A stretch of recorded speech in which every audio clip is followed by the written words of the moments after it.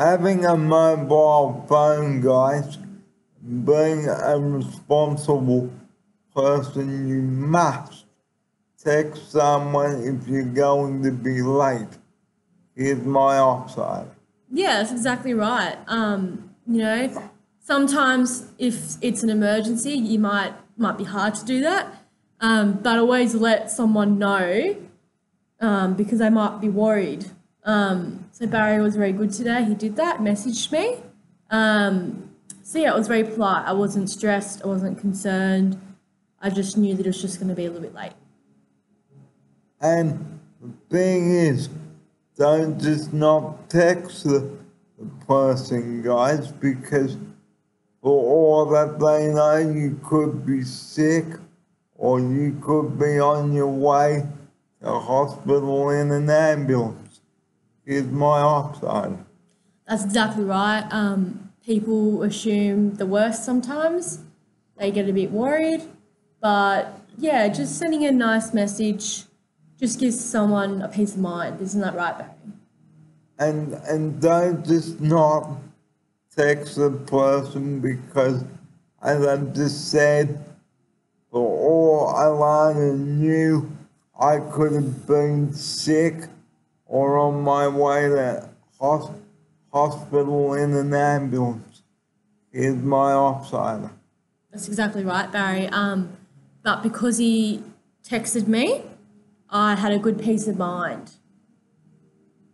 And if you don't text people, guys, to let them know where you are or what's happening, they might think you're sick or you had an accident. Here's my offside. That's exactly right, Barry. You don't want to make the other person stress. And make sure that you've got enough charge on your phone to text or make a phone call from your mobile phone. Here's my offside. That's very important, Barry. As you've heard on the news today, the news are telling people that if you evacuate your homes, make sure you've got a full tank of petrol and your phone's fully charged. So it's very important. And make sure that if you've got a car or vehicle with liquid petroleum gas, fill up not in the middle of the day because it's very dangerous. Fill it up in the morning. Here's my offside.